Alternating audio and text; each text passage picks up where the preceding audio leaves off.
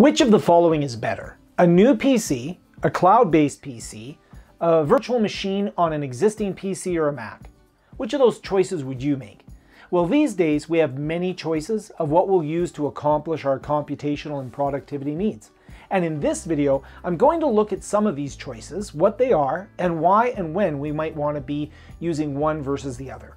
The reality is there won't be a clear winner in this video. There just isn't one choice that meets everyone's needs. What I do hope you'll get from watching this video is an idea of the choices you have and how they compare to each other. And at the end of the video, I'll let you know what I'm doing. In comparing options, the first step is to understand your use case and to be honest with yourself. Some of you will use a computer to send emails, run office applications, and use the internet. That's all you'll do with your computer.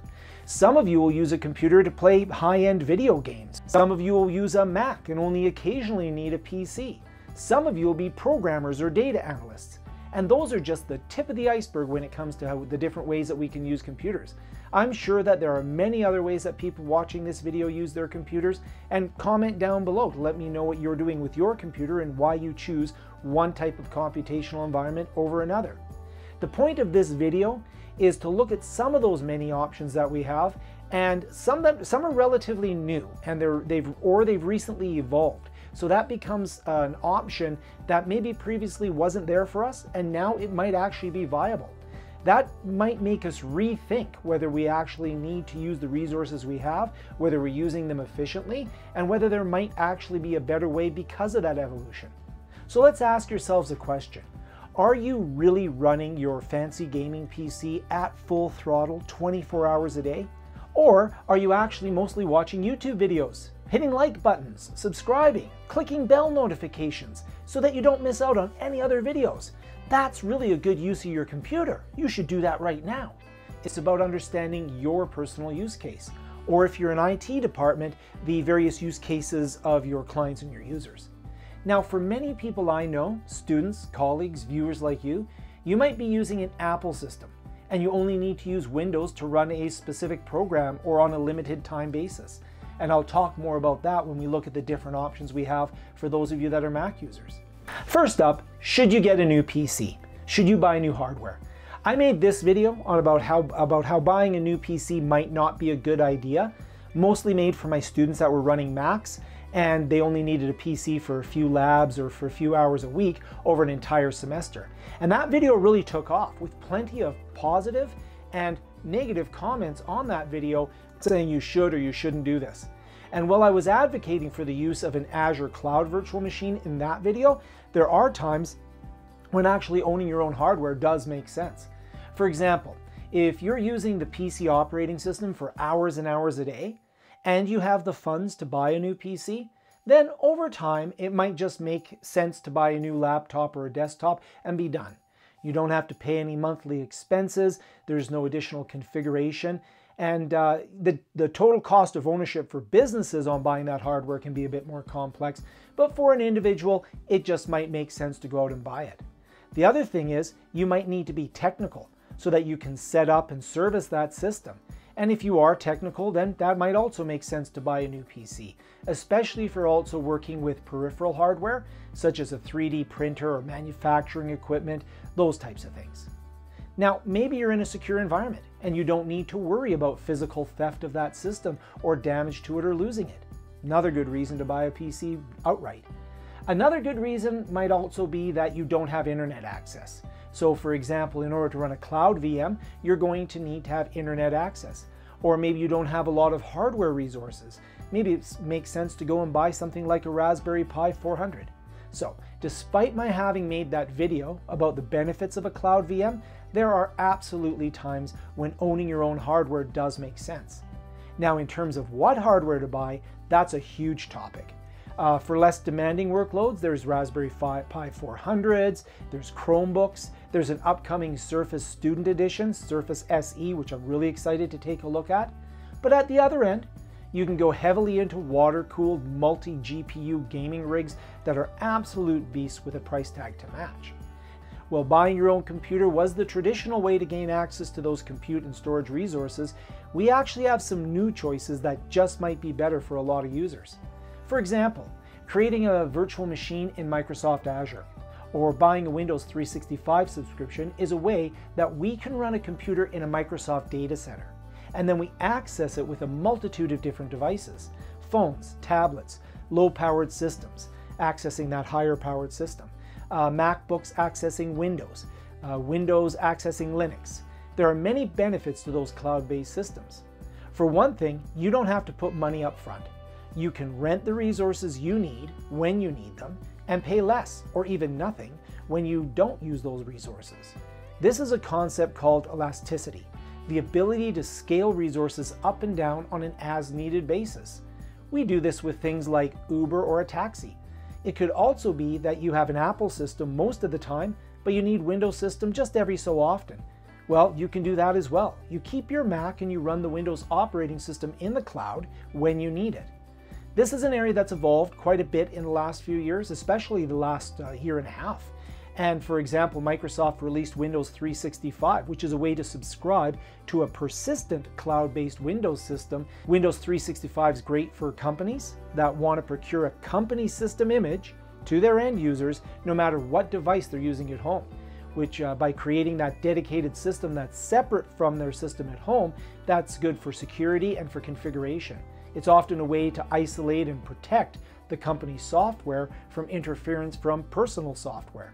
And here on this channel, I have videos on how we can use Windows 365 with an iPhone, an iPad, Mac, and even a Raspberry Pi, a very low-powered device accessing a fairly powerful device in the cloud.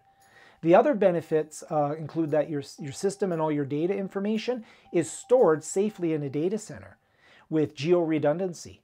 So that way you are protected from things like theft, damage, or other types of loss. If something goes wrong, if somebody takes your iPad that you've been using to access Windows 365, you do have to replace the iPad, but your actual work system and all your data and everything is still protected. Now, the cloud's not perfect. You do rely on a good internet connection, a reasonable internet connection. There are monthly or usage charges involved, which can get out of hand if you don't manage them. For example, leaving your computer running, a high-powered computer running 24/7 when you're not using it. And I have a video on the top reasons not to use a cloud-based VM, and I do have a video on the best reasons to use a cloud-based VM. So, but are those our only choices?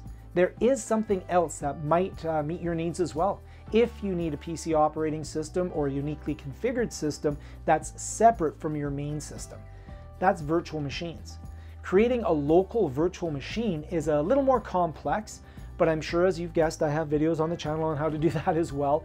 But the biggest challenge is that in order to run a virtual machine locally, you'll be sharing the local resources of your existing computer. So you'll need enough storage, processor, and especially memory on your machine in order to run 2 or more systems at the same time on the same hardware, because it's going to be a shared pool of resources.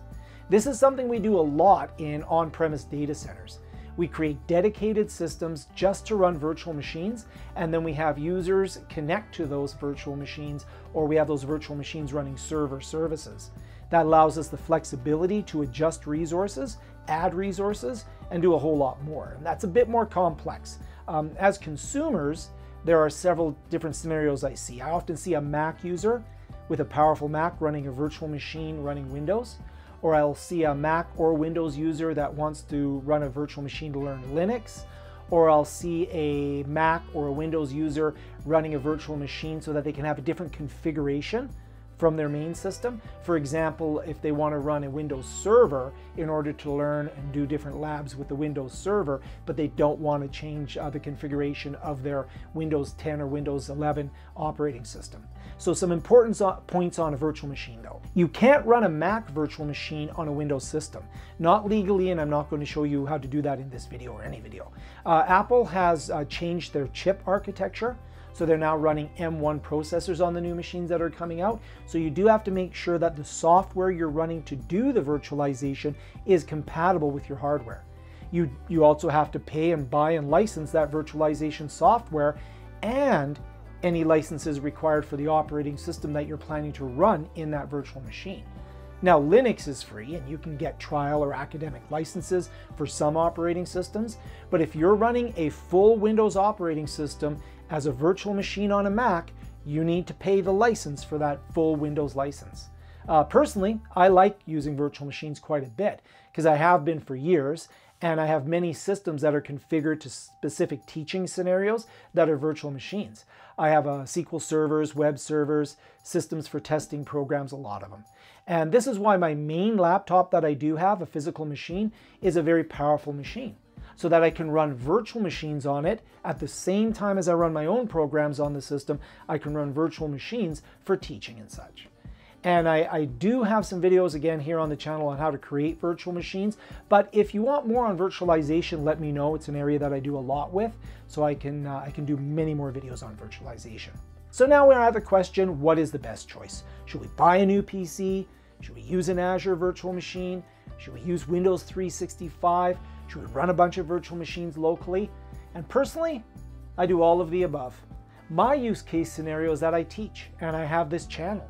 So for myself as a multi-system, multi-device user, I have different options for different purposes. But that stated, my main system is a powerful Alienware laptop, and I have an M1 Mac Mini. I have an iPad and a Surface, which is my mobile solution. But I do connect those up to a lot of Azure systems for development, demos, and labs. And finally, I did get a Windows 365 subscription, but I don't feel I've really gotten as much use out of it as I thought I would because I'm not mobile. Possibly if I was traveling more, it might make sense to just take my iPad along and then connect to that Windows 365 environment as needed, but that hasn't been my case personally.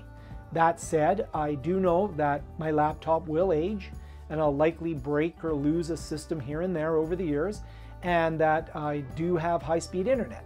So as time goes on, I might find myself more and more cloud-based rather than physical hardware-based.